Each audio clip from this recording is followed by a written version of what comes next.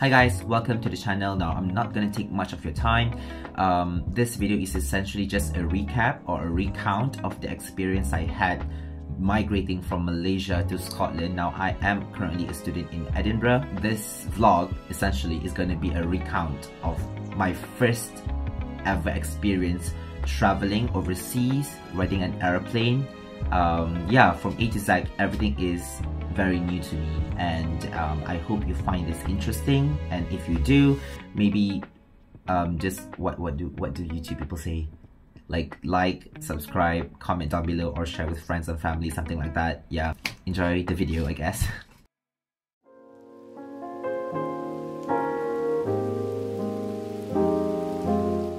Starting off with packing our bags. Obviously, I'm packing my clothing first. I try to bring as much clothes as possible because I don't want to be spending too much when I'm overseas, but I definitely packed too much, I think, clothing, and it's probably not even that appropriate to the type of weather that we're in, because when we arrive it's supposed to be autumn and it's a bit cold, so the type of clothing that I bought, it's not really that thick to shield myself from the coldness, but whatever.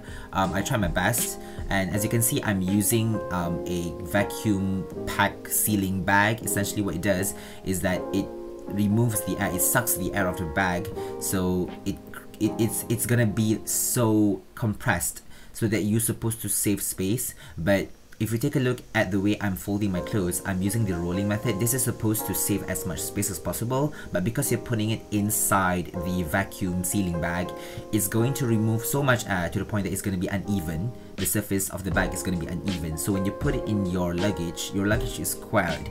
You're going to miss a lot of, you're going to have a lot of like unused spaces, like gaps, because of the unevenness. So if you're trying the same method as I do, if you're using the same vacuum bag, it's probably best just to fold it the normal way, because you'll be removing a lot of the air essentially. So there's no really big advantage to you know, doing the rolling method. But yeah, you just have to work on it, I guess. Just enjoy the montage of me going crazy trying to pack as much clothing as possible.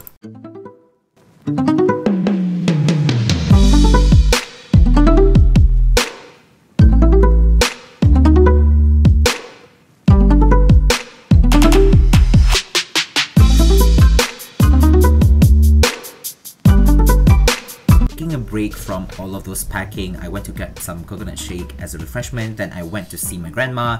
She forced me to have a cooking before the flight, and honestly, her cooking is the bomb.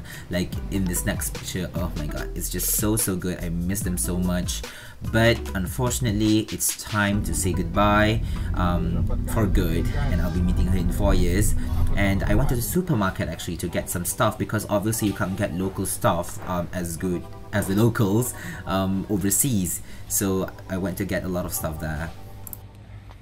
These things are a must. Like if you go anywhere traveling, usually the culture from Malaysian people is to get these. Pack as much as possible, because I mean nowadays it's not really that cheap anymore. It's 7 ringgit. Like that's so expensive. But people would usually stock up on these Maggi, and then like so that they can survive if they can't condition themselves, or what do you call it, acclimatize themselves to the food that from the country that they're going.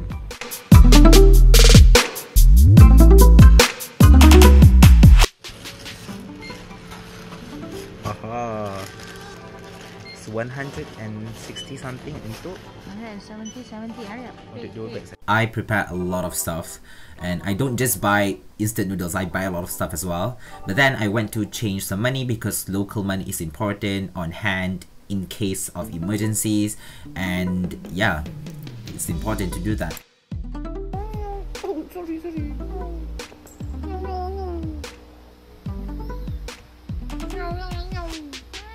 It's currently 2:30 AM in the morning in Malaysia. I just took a bath.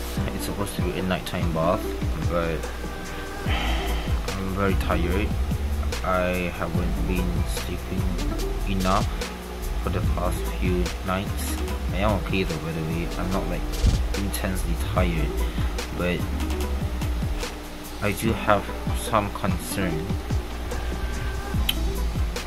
for my health and my mental awareness for the next few days, because I haven't been getting much sleep. Yeah, and there's still a lot to pack.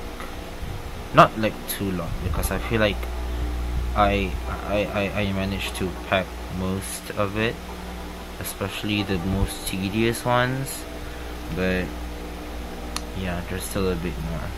Now a few days left before my flight to Scotland, and yeah, I'm very much tired at this point. My skin is like breaking out, but I'm just gonna take a good look of my hometown before I fly for good to Edinburgh.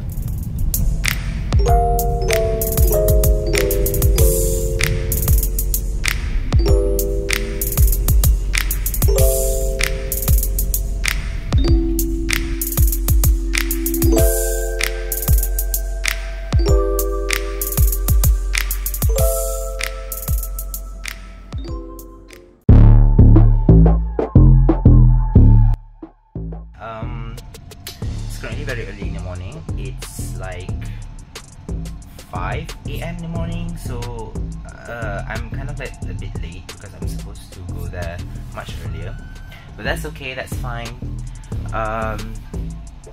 Yeah,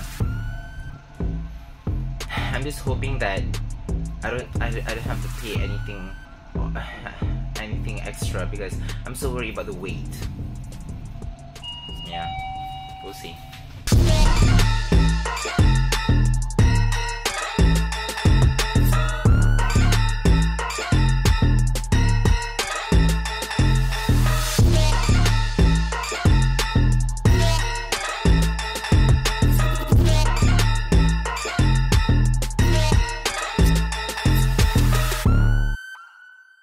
So we have arrived at the airport, which is really early in the morning. The only thing left to do is to actually weigh and wrap the bags for protection. They have set up like wrapping stations around the airport, which is kind of convenient, but my check-in luggage was actually a kilogram over the maximum allowed limit, which is kind of frustrating because I would have to pay for the extra kilogram. But the kind lady at the receptionist, I should call, the place where you get like the the place where you check in and get your tickets, she was kind enough to kind of like let it go. She just only gave me a fair warning not to do that again, and yeah, everything was settled. The only thing we have to do is just wait.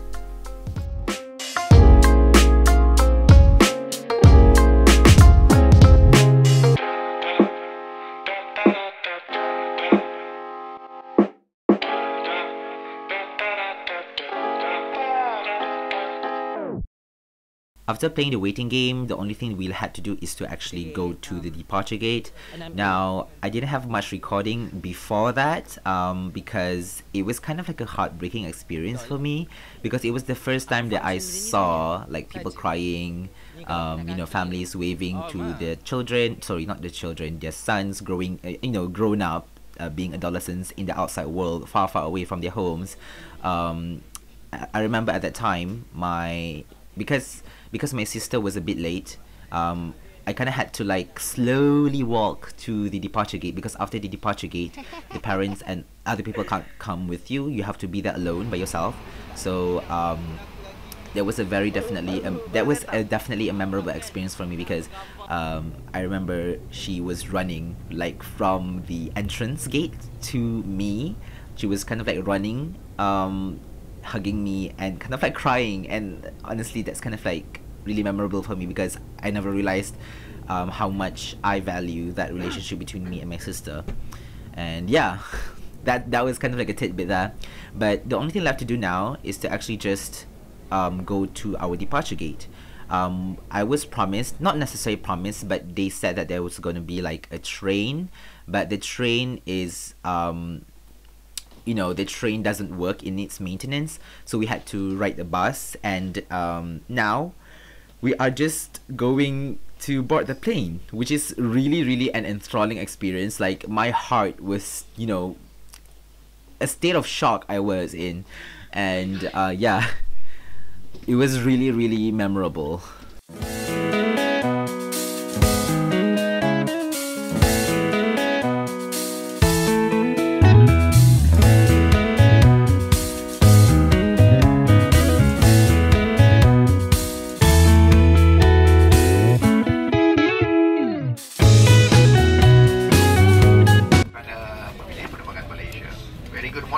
and gentlemen, Captain Khairul Anwar speaking. Welcome on board Malaysia Airlines MH42 London Heathrow and with me Malaysia Airlines. Kenapa kau bawa off? Oh, faham? No, actually this vlog is supposed to be recorded in English. Yeah. Yeah. Oh my god. That's my luggage then. But right there. Maafkan saya Captain Nur I'm Azmi. like ready. I'm scared. Membantu juruterbang Encik Afiq Kamarul Mahathir dan pembantu. Sorry, I might look like a noob, like recording everything, but literally this is like, I need to record this because this is my first time as an adult. Forever in my life, this is my first time ever trying to ride a flight. Like there's stewardess everywhere, you know, there's lights on top with the air conditioner, there's a screen in front of me, like I keep playing with all of them really. But nonetheless, despite the awe of the environment, the only thing left to do is to wait for the departure.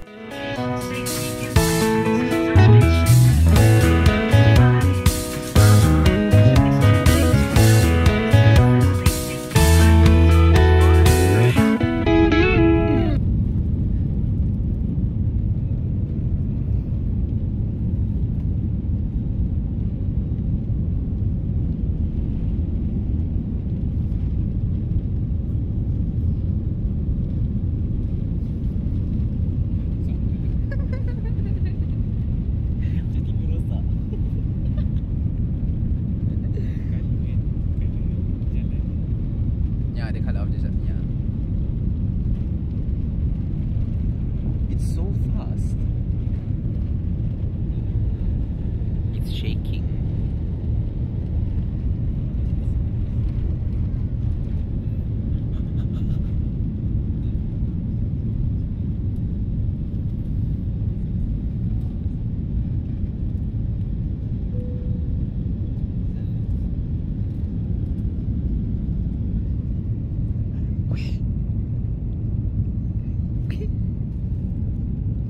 Okay, so as a first timer, the departure process wasn't really that great. I feel like I can vomit at any time. Yeah, I feel dizzy. The cupping of the ear, or that's kind of like how I describe it. Basically, the pressure affecting your ear, that was like one of the worst things that could possibly happen. Thankfully, I didn't vomit. People suggested that I should like gulp or swallow, and that should help with the cupping of the ear. But for me, that didn't work. What works better is actually yawning. I'm not sure if it's because I'm tired or anything, but I yawned so much during the departure. Yeah, I saw really cute moments of people holding hands together. That's really sweet. And my friends, definitely, they are like, you know, they get the best of everything because they sit beside a window, so they get to record everything. Oh, I'm really jealous of them.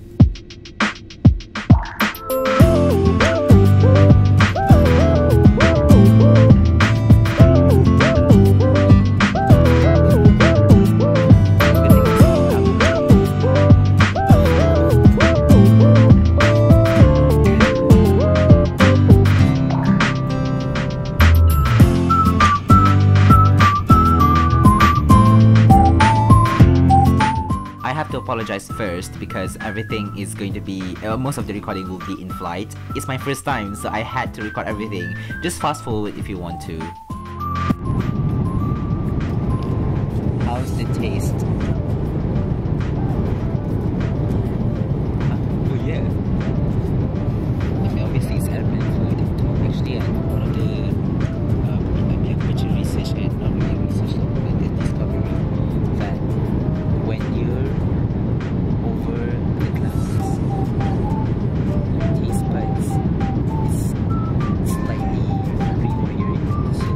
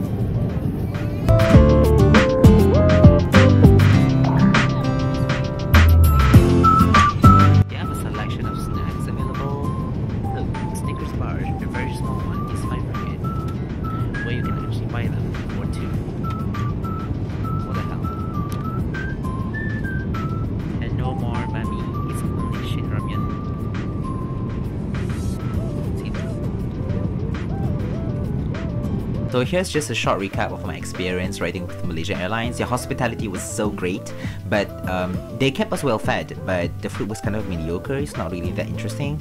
But I remember I was so exhausted throughout the flight. That was kind of like the highlight of the event. There was nothing to do essentially, even though they provided us with a monitor and movies to watch, but they don't have the movies that I wanted to watch, which is Harry Potter. I don't know why they removed it for some reason. I did download games and movies to watch on my tablet, but I simply wasn't in the mood to watch any of them. Yeah, so I was kind of bored, so it was kind of exhausting to be in that situation. I slept for a good amount of time, and even though I woke up quite late, there was still a lot of time left before we landed. So yeah, definitely a boring experience.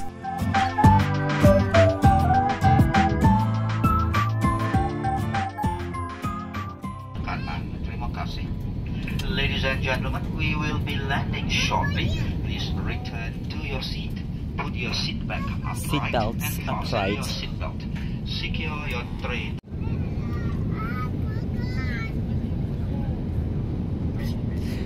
We are landing. Finally, after how many hours? 14 eh? No, actually it was quite quick, 13 hours. No, because we're supposed to arrive at 4:15. Now it's 4 almost. Yeah.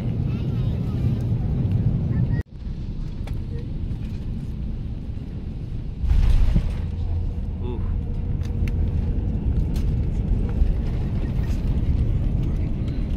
We have arrived.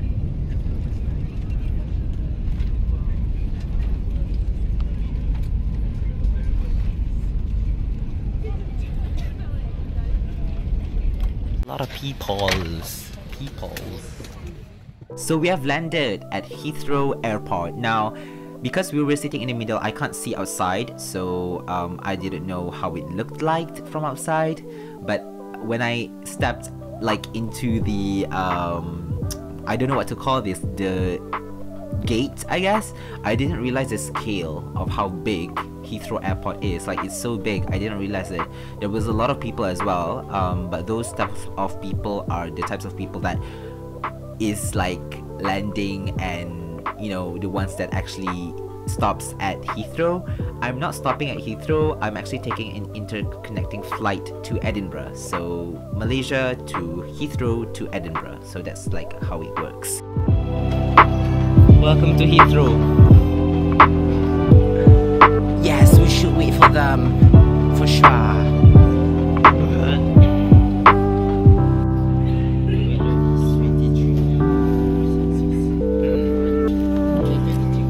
32. Okay, when we touched down at Heathrow, the first thing that I've noticed is that the temperature is not as different than Malaysia, like 30 to 33 degrees Celsius. I've mentioned in the video as well. So it's not that different than Malaysia's temperature, but anyways, I still continued on. One of the other things that struck me was that it's so beautiful. The atmosphere in Heathrow, essentially, like I was enchanted by how beautiful the scenery can be. Like I don't understand why Malaysia doesn't have the same type of scenery. We do have very white landscapes, that's one thing that is kind of similar, but we don't have that really bluish, intense blue color of like the atmosphere, which is kind of like weird because we have always been thought that, oh, the sky looks blue, but it doesn't really look blue in Malaysia. It looks more of a light blue, almost grayish. But that I realized is because we have a lot of pollution in Malaysia, and henceforth haze is a very common problem. Yeah, much like how Japan always have earthquakes and tsunamis, we always have haze. British Airways. Yeah.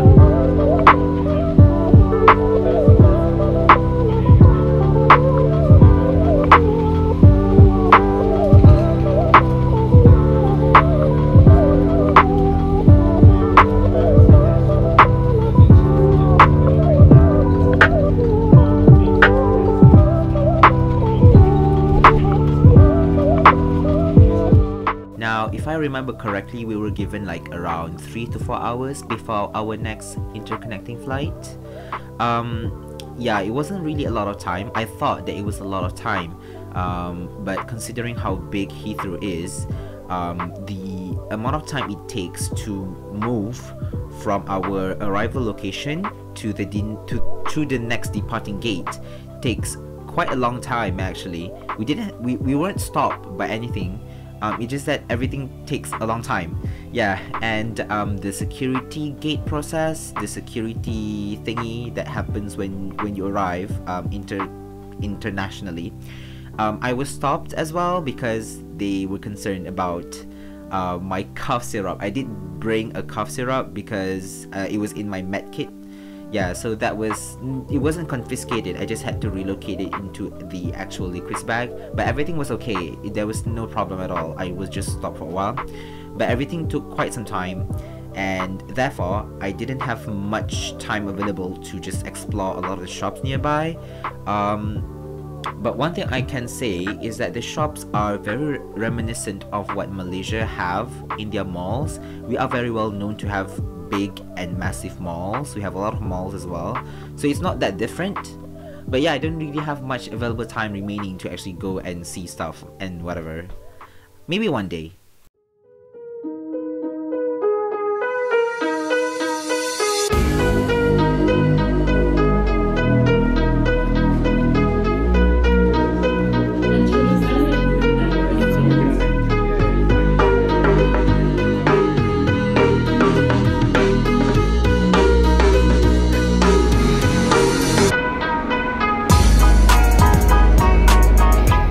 So next is the interconnecting flight between Heathrow Airport to Edinburgh Airport. Now, if I'm not mistaken, it didn't take that long. It was around less than an hour. Yeah, because I remember I was recording some videos and took some pictures, and then I noticed that we arrived like that quick.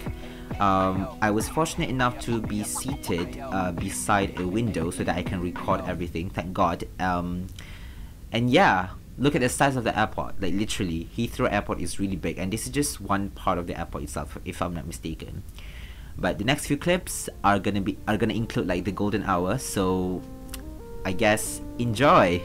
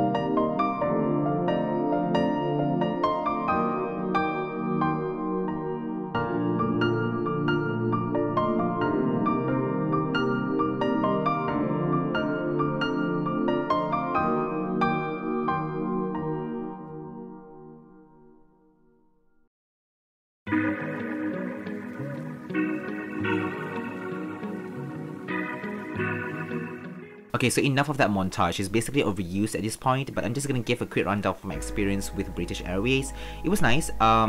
They gave us a bottled water and also some peanuts to munch on the flight while we're waiting.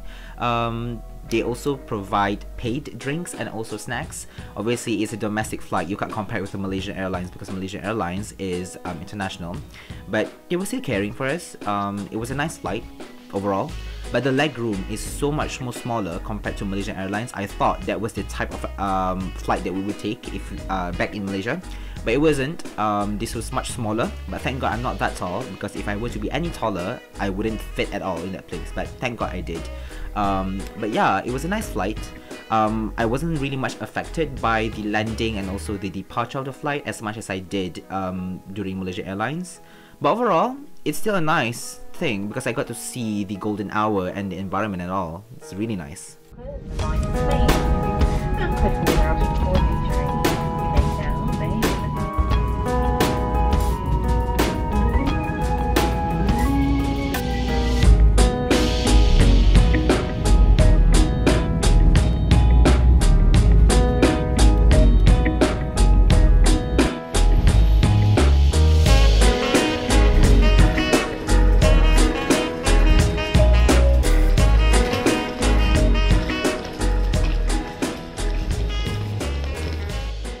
Okay, so that's the end of the vlog. Unfortunately, I don't have any more footage to show you guys.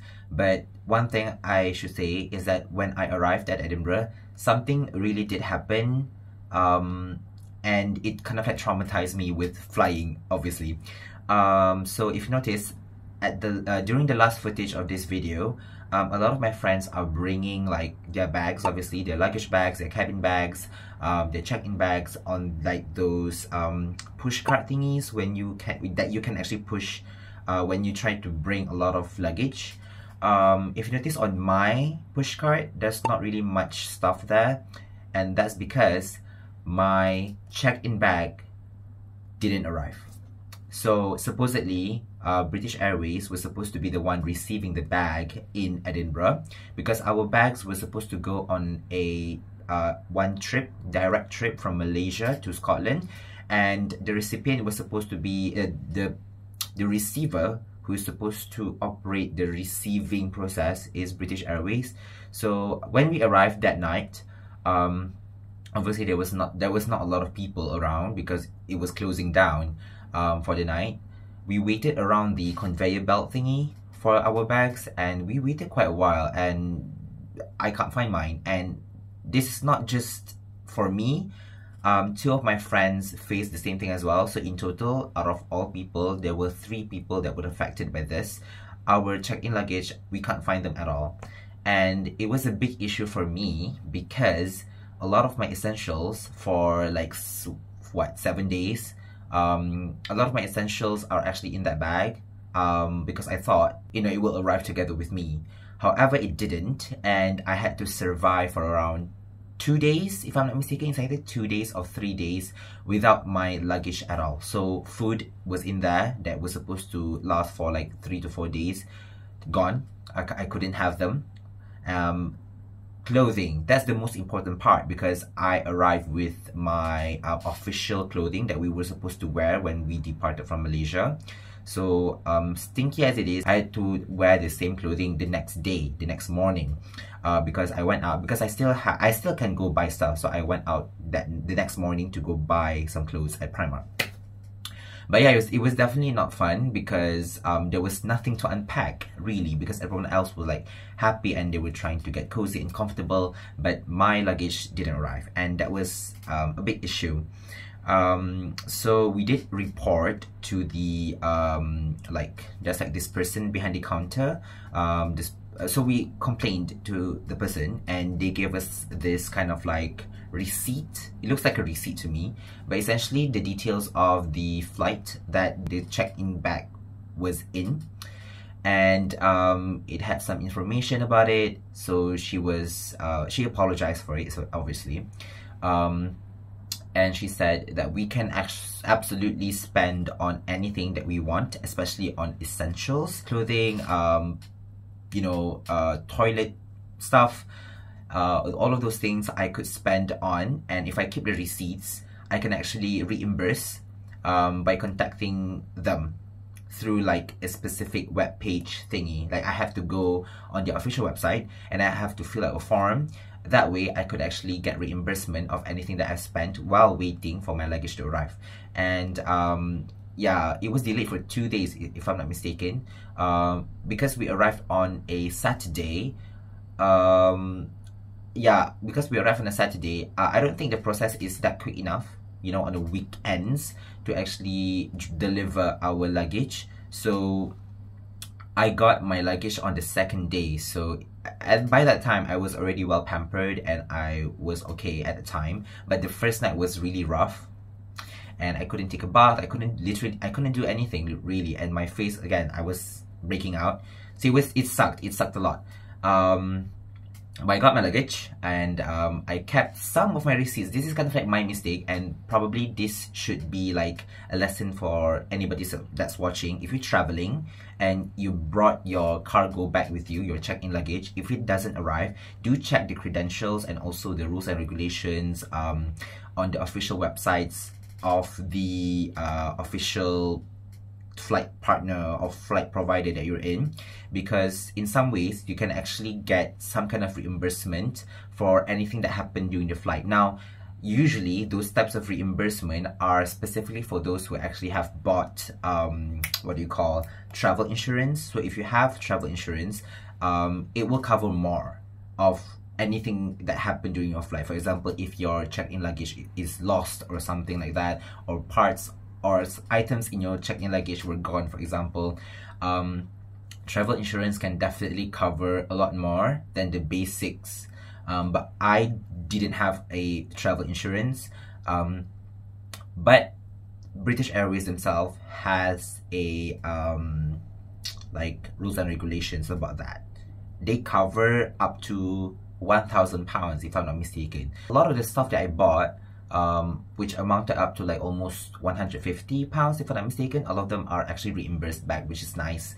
Yeah, but I had to survive a night without those type of things, and yeah, let that be a lesson for all of you who are watching this.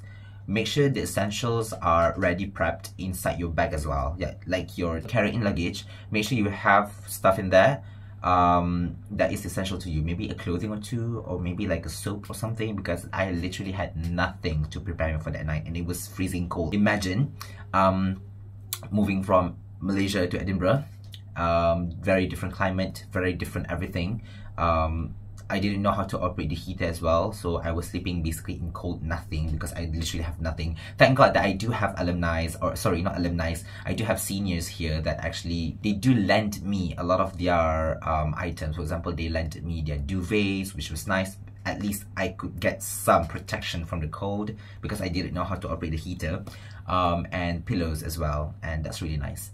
Yeah, that's one of the major issues I had flying. It's also one of the things that kept me from really experiencing, as a first timer traveling overseas, and especially experiencing Edinburgh at its finest, because that really like, because I was so worried because I packed that for quite some time, and a lot of effort has been put into packing those items.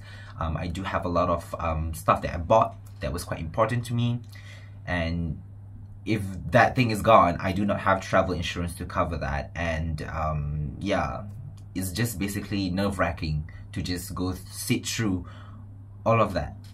But now it's fine, I'm doing well, and I'm currently, as you're watching this, I'm already 4 months in living in Edinburgh. Yes, I know it's very late to post this video, but yeah, that's just my experience as a first-timer traveling from Malaysia to Edinburgh. Thank you for watching. I hope you have a great day, stay safe, and goodbye.